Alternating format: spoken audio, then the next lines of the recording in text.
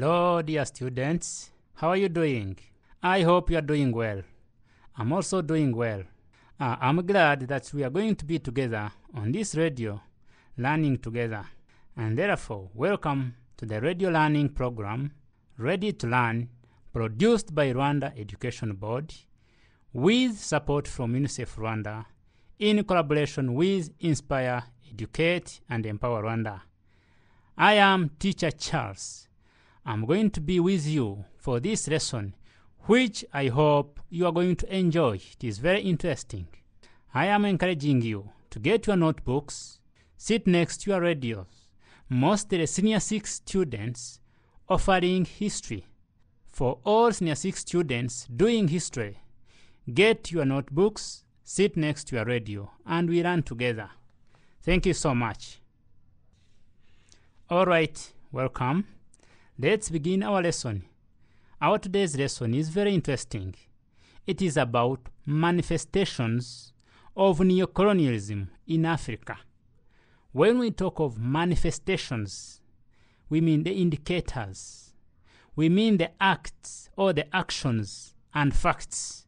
So we are going to be looking at manifestations of neo-colonialism in Africa. Thank you so much. Last time, we talked about African nationalism. As we are talking about African nationalism, there is a lot that we discussed about even colonialism.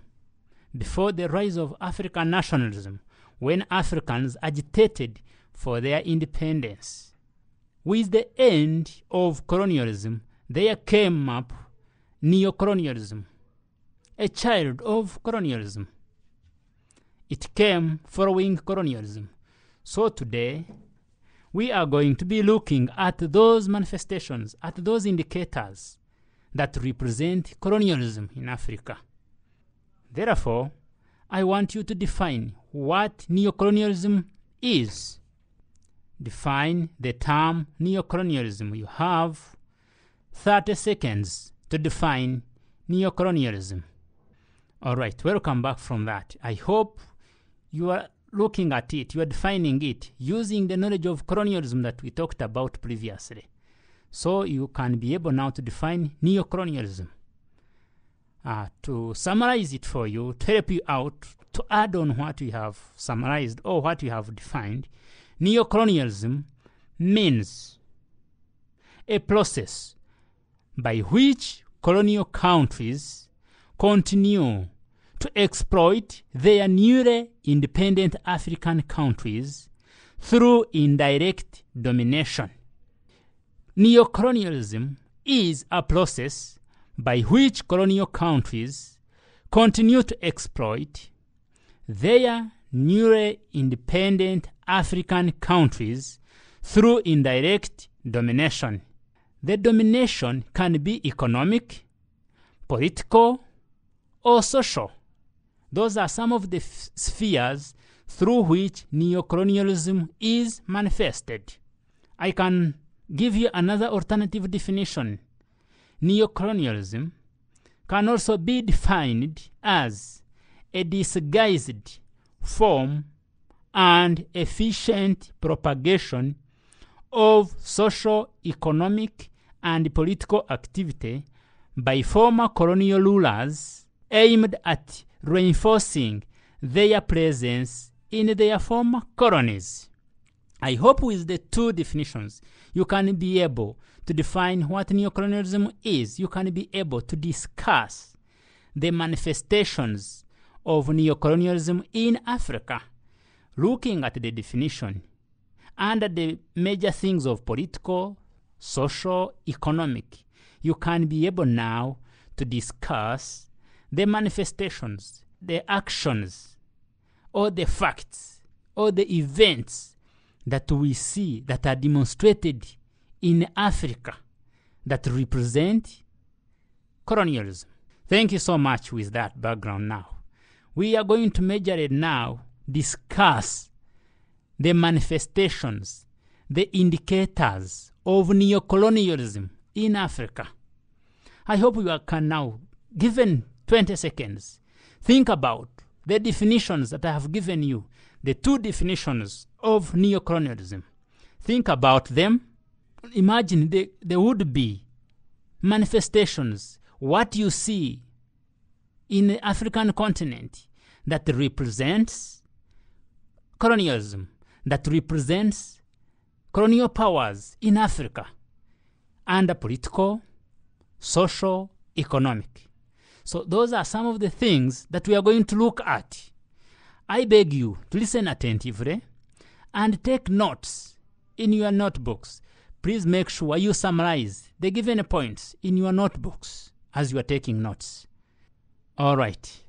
In a neo-colonial state, the former colonial masters ensure that the newly independent colonies remain dependent on them. The dependence and exploitation are usually carried out through indirect control of the resources of the newly independent states instead of direct control, as it was the case in the colonial era. That is why many observers define neo-colonialism as the control of less developed countries by developed countries through indirect means. You can get this one now. So looking at these definitions, let's come up with the manifestations. If we are saying it is the control of less developed countries by developed countries through indirect means, so we want to see those manifestations. All right, let's now discuss them one by one. We shall all have a point, develop it with explanation as you take notes of the major points. First manifestation or first indicator is dependence on foreign aid and external industrial investments. Dear students, do you see this in Africa? That African countries are depending on foreign aid and external industrial investments? Do we see our African states, our African countries, seeking for aid from their colonial masters? Do we see foreign masters investing in Africa? I hope the answer should be yes, because we see this. So let's develop this point.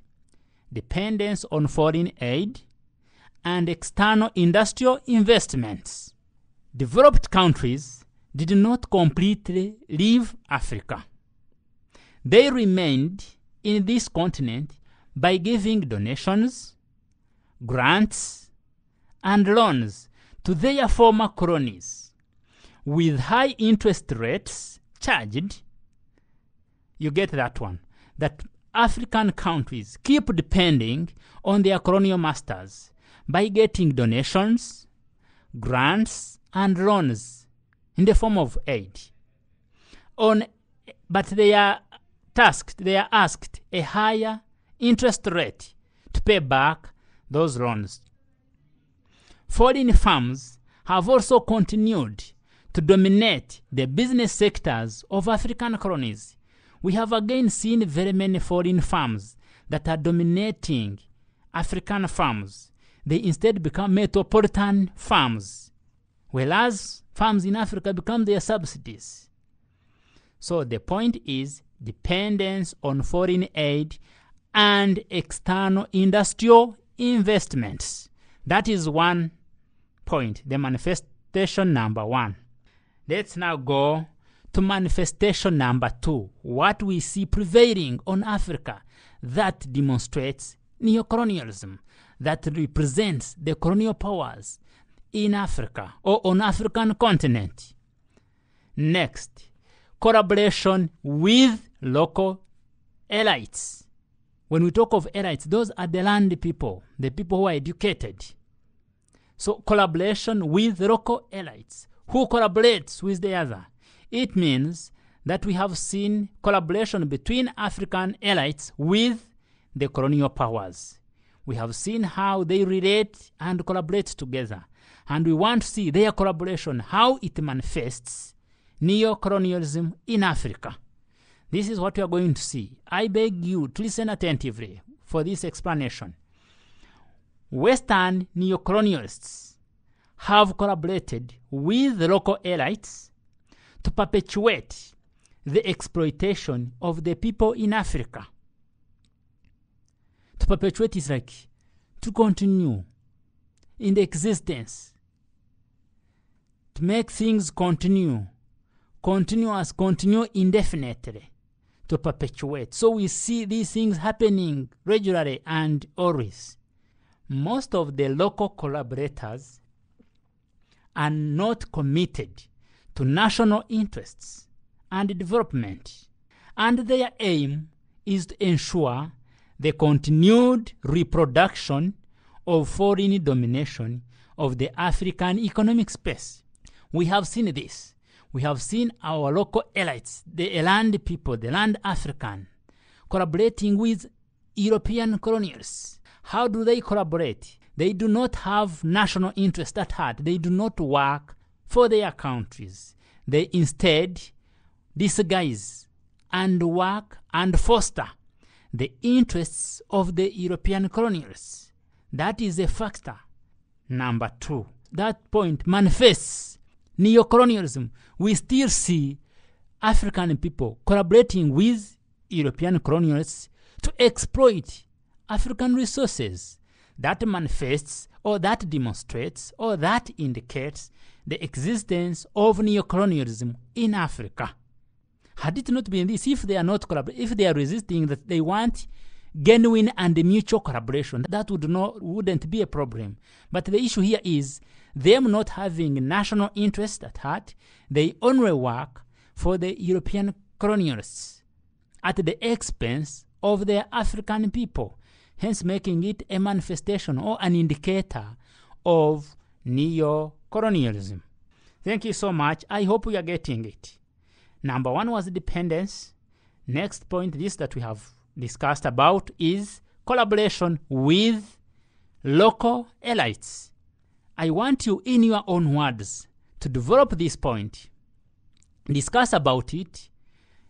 Put in your own words to develop this point. Don't only take all my explanation. Get them as useful, as important for you to get your own words and develop this point.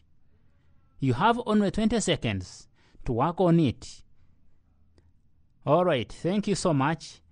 I always want to encourage you that always with these points, understand them, use your own understanding, use your own words, develop them in the context of what we are discussing about. If we are talking about manifestations and we talk about collaboration with local elites, see how you can develop it with your own words, as long as it tells or it delivers the meaning of what we are discussing about.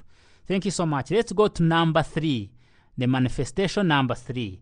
It is called unfair trade terms. Unfair trade terms. Unfair trade terms. African countries are producers of cash crops such as coffee, cotton, sisal, and other cash crops, which serve as raw materials in developed countries. When these cash crops are grown in Africa, they are sold, they are taken to European countries to serve as raw materials in their industries. And now we want to see how unfair trade terms comes in as an indicator of neo-colonialism. When all these crops, all these materials are sent to European countries, they are manufactured into manufactured products or goods, then they are sold back to Africa. And when they are sold back to Africa, they are charged highly.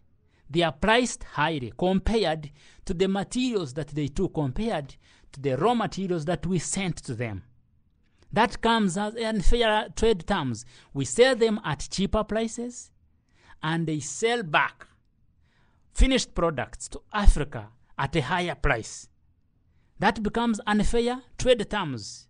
And at sometimes, and more actually most of the times, these taxes, these prices are determined by these developed countries. And sometimes they are very low or unpredictable.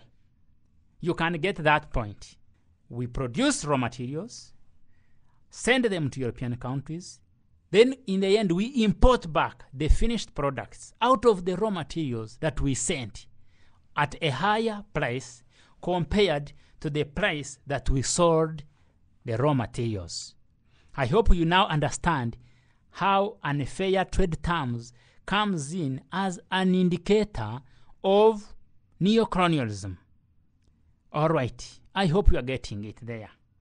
So we give raw materials at a low price, we get finished products at a higher price. Next, influence of foreign currencies. When we talk of currencies, you understand what currencies mean. Like, for example, we use Rwandan francs, it is a currency. Influence of foreign currencies. Foreign currencies like dollar, pound, euro, and Japanese yen are used to determine the strength and the value of African currencies. You can get that point. The dollars, the euros, the pounds, all that are used to determine the strength and value of African currencies. This means a fall in the value of these foreign currencies will automatically lead to a fall in the value of African currencies, hence leading to the devaluation of African currencies. When we talk of devaluation, I hope you understand it from your economics background. So with the currencies, African currencies are determined by the European currencies. When there is a fall in those foreign currencies, it will automatically lead to the fall of African currencies to deteriorate their value and their strength. So this is a manifestation that African currencies are determined basing on the strength and the value of foreign currencies. All right, let's go to the next indicator or the next manifestation. Technological dependence. There are two words here, technology and dependence, meaning Africa depends technologically on European colonialists. With the evolution of new technologies, Africa is not at the same level as the European colonialists. Therefore, Africa depends on European colonialists. Let's discuss on this point in detail. African countries rely on developed countries' technology. They import, for example, tractors to improve on agriculture. And when these tractors break down, still African countries import the spare parts from developed countries. You get that? We import tractors, for example, for agriculture, which is good. But when those tractors get worn out, we import spare parts from these European countries.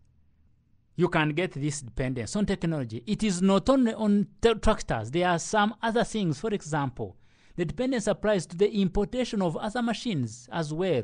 For example, the cars, television sets, laboratory equipment, chemicals, and medicine. All these, we import them because we assume their technology is advanced compared to African technologies.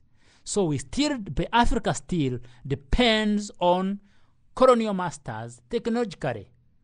With the invasion of new technologies, Africa still imports these new versions from their European powers, their colonial powers. So it is a point, it is a manifestation. We see it in Africa that we still import new technologies from colonial powers. Let's go to the next. The next indicator is military presence and intervention. Military presence and intervention. I hope you understand when we talk of military presence and intervention.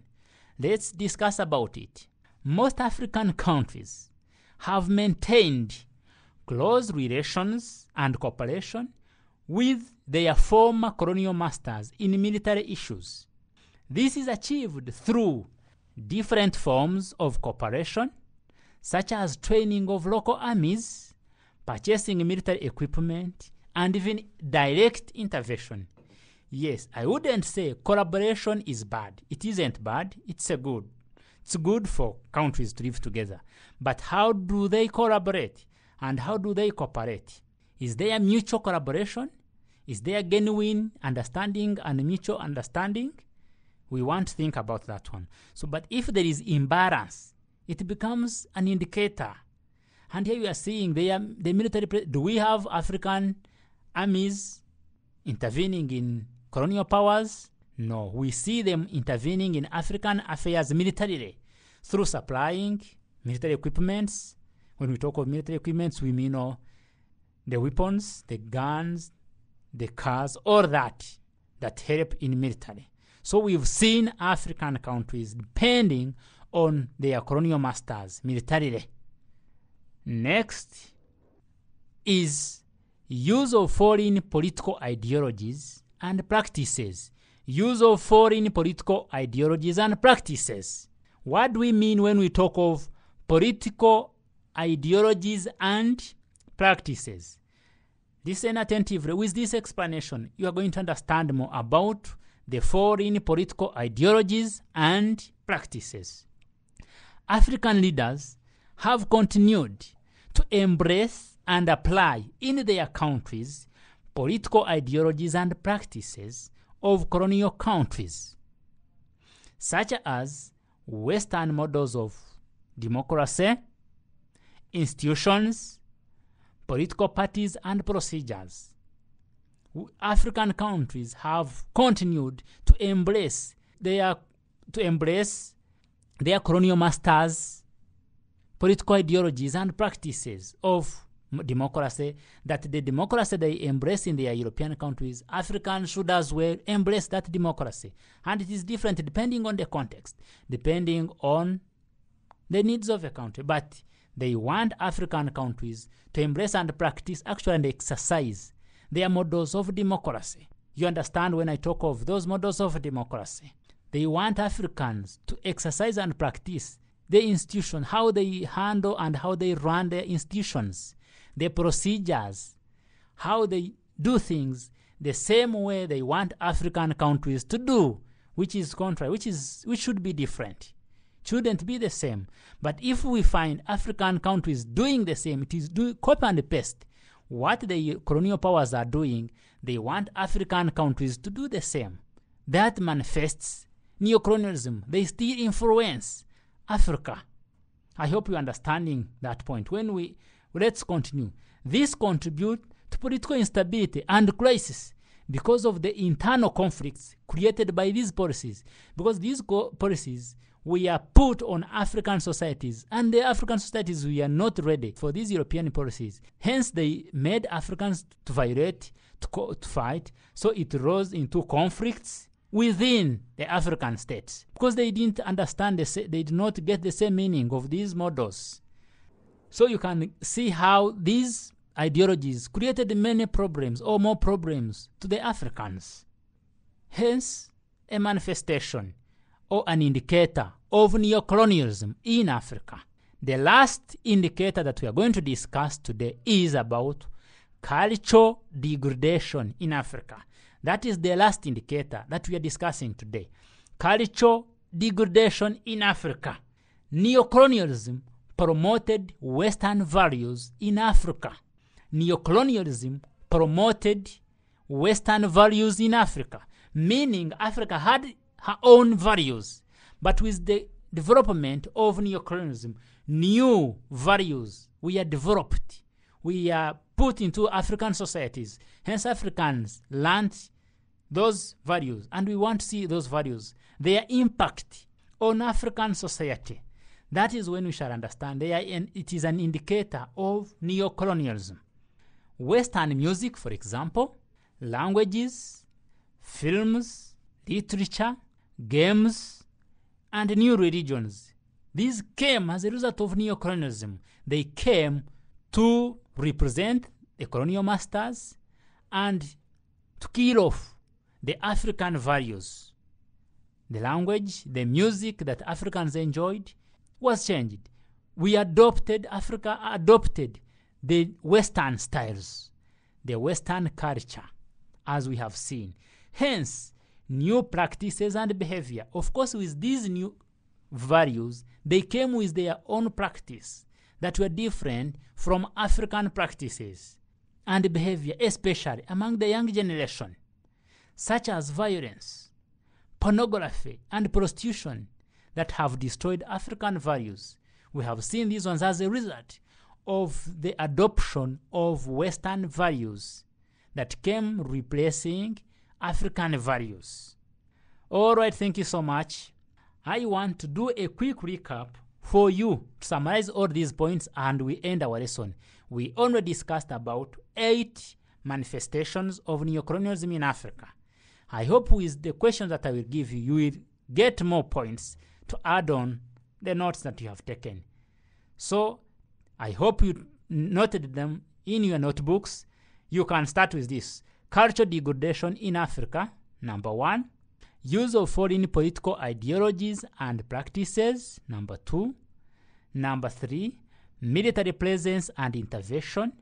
Number 4, technological dependence. Next, influence of foreign currencies. Next, unfair trade terms. Next, collaboration with local elites.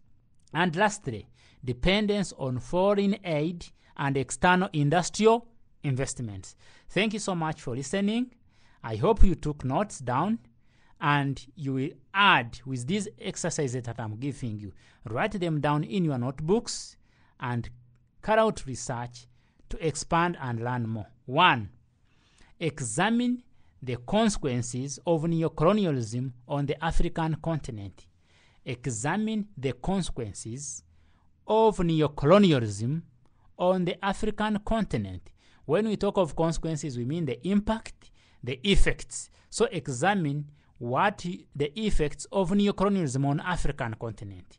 Second question, classify the given indicators of neo-colonialism under political, economic, and social spheres in Africa.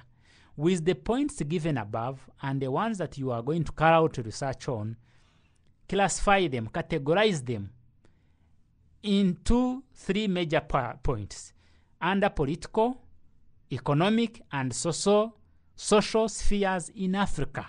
Thank you so much. I encourage you to carry out a research on the 2 questions. Add notes in your notebooks where you put these notes. I hope you learned. Our today's lesson objective was, by the end, you'll be able to discuss the manifestations or the indicators of neo-colonialism in Africa.